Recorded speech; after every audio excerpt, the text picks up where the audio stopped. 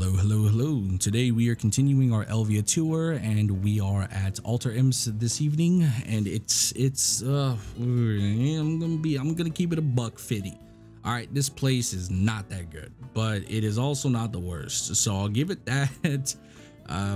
But I wouldn't grind here for fun, I guess is what I would say. I would not be like, hey, yo, man, let's go grind Alter Imps, make some money. Like, nah, I'm not saying that. It's a little unfortunate, but that is the sad truth of Elvia, is that most of the spots, since they've been nerfed on PC and we kind of got the super nerfed Elvia on console, yeah, it's pretty shit. I'm not gonna lie, I genuinely hate the fact that we get kind of the table scraps on console and we don't get to experience some of the good life before we have to deal with the, you know, the slums.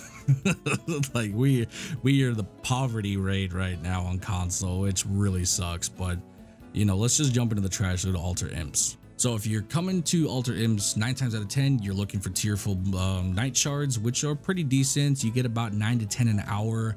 On a good hour, you can get anywhere up to 15. I've gotten as high as that before, especially when you're getting bosses back to back to back. And if you're grinding on Arsha, I usually grind on Arsha 24/7, but you know, sometimes you just get griefed and your hour gets a little scuffed, but it is what it is. However, I will say the average 9 to 10, pretty standard. So if you're looking to at least have the blue shards done in about 10 hours, this is about, you know, a comfortable spot to do. And plus it's a group spot, so you can grind with a homie, talking voice chat, and it's not super monotonous and boring.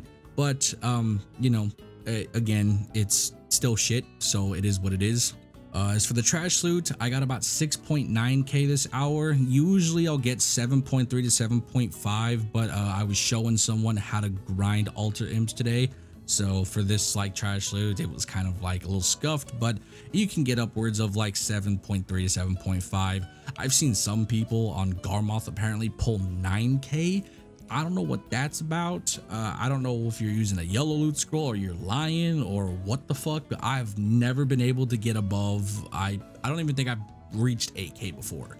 So not gonna hold you. I don't know how you're pulling 9k. I genuinely, I don't know how you're doing that. But that's just me though. Anyway, aside from the trash loot, we got Okiar's Tide 7. That's a little low. Usually I get 9 to 10. So this was kind of shit, if I'm being honest, but you know, I'd rather show kind of the lower end of the spectrum rather than just always show the high end, because I feel like this is more realistic for a lot of people. So I don't want to just show the good numbers and not show the bad, and not show, like, you know, the mid-range to bad numbers. And then we got 3 of the BMCs, which is, yeah, that's about right, 90 and 93 armor and weapon stones, which translates to about like close to 19 mil and about 12 mil.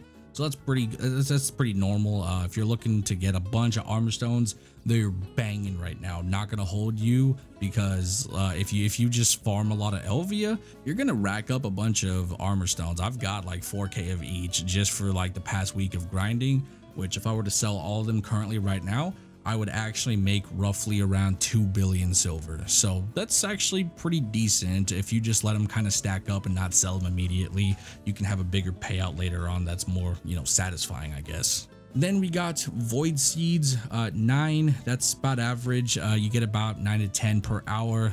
Again, good hours, you can get about upwards of 15. I think me and Guido one time we got 20. We were just getting bosses left and right, and it was super popping.